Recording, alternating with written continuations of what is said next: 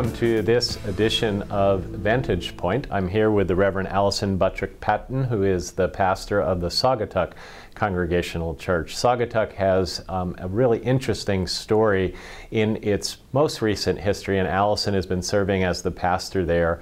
She has a strong commitment to cooperation and interdependence, not only among United Church of Christ churches, but also on an interfaith and ecumenical basis. So welcome, Alison. We're glad you're here. Thank you. Would you tell us a little bit about the story that brings you here today that really helps us understand interdependence in a very significant way?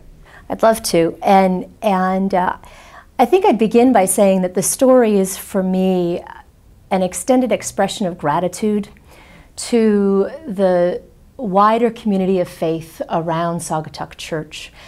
Saugatuck Church has collaboration in its DNA, and I was fortunate to inherit that commitment.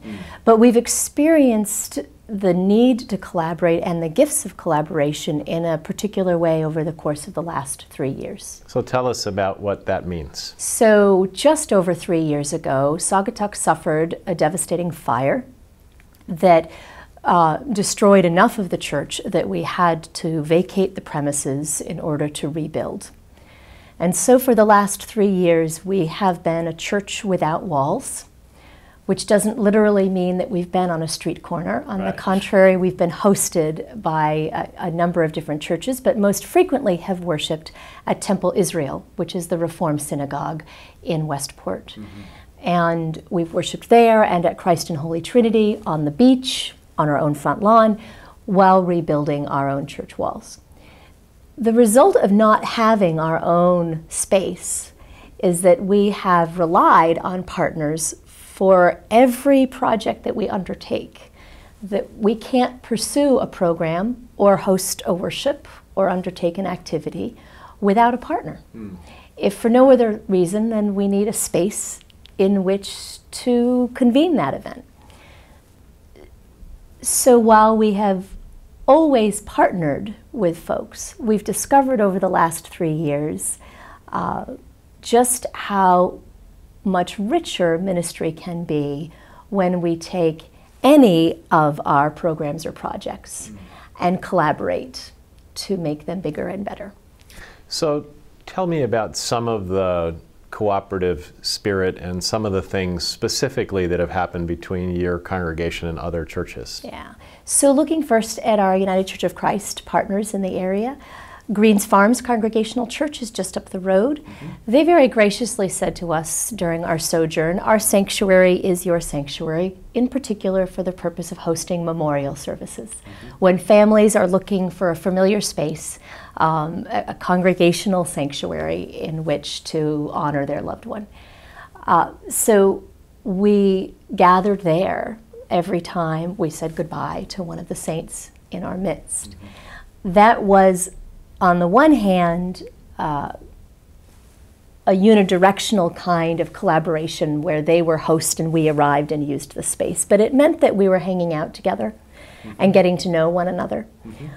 Along the way, and not because of the needs of Saugatuck Church, but in a happy coincidence, our youth minister and the youth minister over at Greens Farms Church discovered one another and during the course of their studies at Yale University and are now married.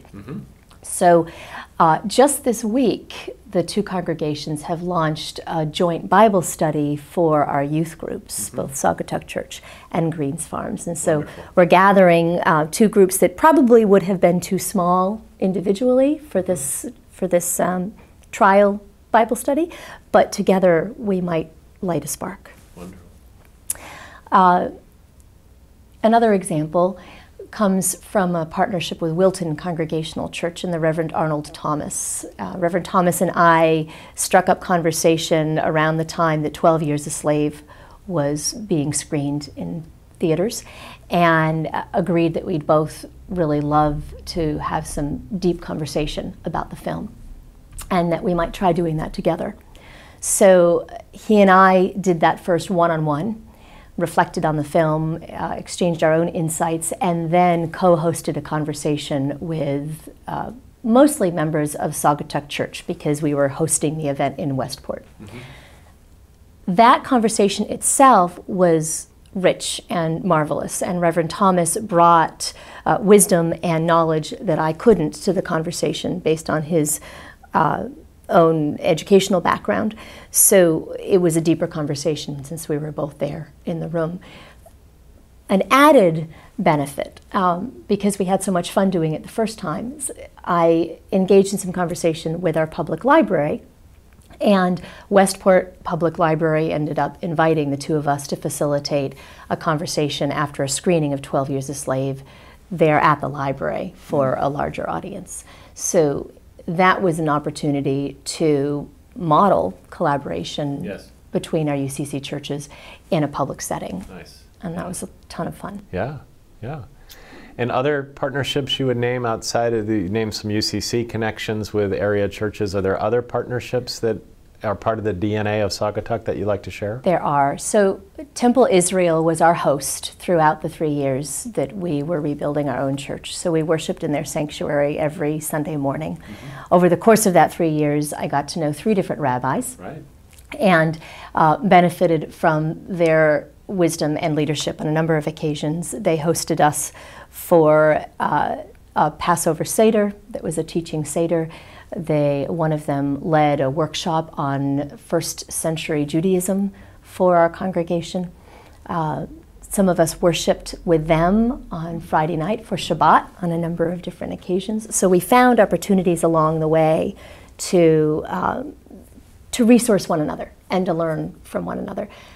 The fun thing about this is that 40 years ago, when Temple Israel was building its current synagogue, we actually hosted them at Saugatuck Church. Wow. So there is a kind of turning the tables, yeah. which has been really neat. So they've just called a new senior rabbi within the last few months, and I now have the privilege of getting to know him. We meet together routinely and continue to imagine how our partnership will continue even though we're no longer worshiping in their space. Right. The one other example I would lift up is with the United Methodist Church of Westport and Weston and the Reverend Ed Horn.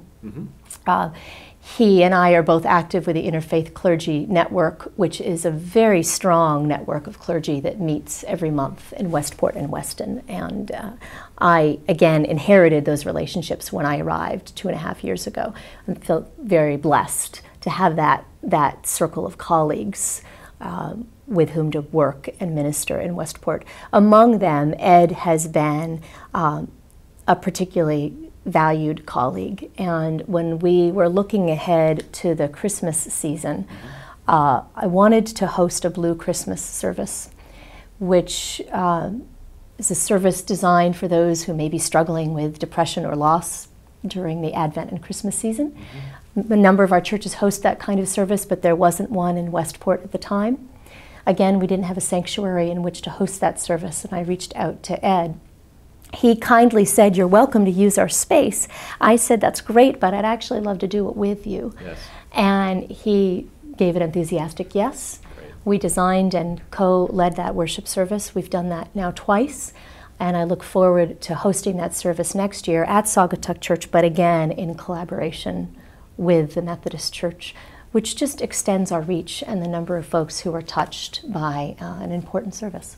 So the spirit of collaboration is part, as you said in the beginning, part of your DNA. What are the challenges to collaboration? It's not always easy. It's really not, and it's a really good question. In some ways, the challenge before us is to hold on to the wisdom we've learned in the last 3 years and not abandon it now that we think we can do it ourselves because we've got our own space, right? There is always the gnawing sense of competition that I think, if we're all honest, we bring to ministry. We hope to grow our own churches. We hope to establish our own identity. We worry, I think, that if we do things with another church, that sense of individual identity might get lost, that it'll get mushy, and how will people know whether they should come to us or go to them, and maybe they'll go to them, right? My learning is that being committed to collaboration can be part of our identity and part of what makes us distinct. And as I think others have said with you in this series, in the end, it's a gift to be able to say, I have this that I can offer you, but you know what? My colleague down the street, they have something that you might need too. Right. And it's probably, it's good work and sometimes hard work to be honest about naming not only our gifts, but the gifts of those around us. The other challenge, I think, is the challenge of limited time and resources, or what I suspect some days is the myth of limited time and resources. I think it may be, it feels in my life sometimes like the excuse I use for not collaborating when I don't collaborate. That I can get it done quicker myself, or that I don't have time to reach out and sort out how to do the creative work of collaborating. And it does take time. It does. And it takes intentionality. It does. And it takes failing, right? And then regrouping. But I suspect maybe in the long run that it's not more time spent, but time spent differently. Yes. That's my theory. I'm still living into that. I think it works. It's really good. It's really good. I fully support the theory. I am grateful to you, Alison, for your coming and sharing the story with our viewers today about the ways in which the Saugatuck Church, partly out of necessity, but also part of your DNA, to have this impulse to connect with other congregations, to connect with in an interfaith ecumenical way, but even to connect with a wider community and share the good news of our faith. So I am deeply grateful to you for your time and for your leadership here in the Connecticut Conference. Thank you for the Blessings.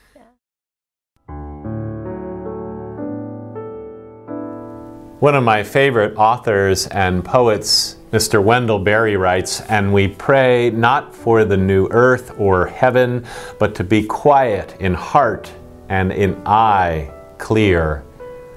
What we need is here." Holy Week is a week of story. It's a week where we all walk liturgically, spiritually, communally, personally through those last days of Jesus Christ, beginning with Palm Sunday, the donkey, the palm branches, the shouts of Hosanna, God save us. Maundy Thursday, the upper room, sharing of bread and cup, a new commandment, washing the feet of the disciples, and betrayal. Good Friday, crucifixion, death. Easter, Christ is risen indeed. Into a world filled with so many unholy moments, what we need is here. Holy Week grounds us. Holy Week centers us. May this Holy Week connect us yet again to that week of story which changed and still changes the world in which we live. God's blessings be upon you as we enter this week called Holy. That's it for this edition of Vantage Point. We are grateful that you are a viewer of this series, and we look forward to you joining us again in subsequent editions. Blessings to you this day.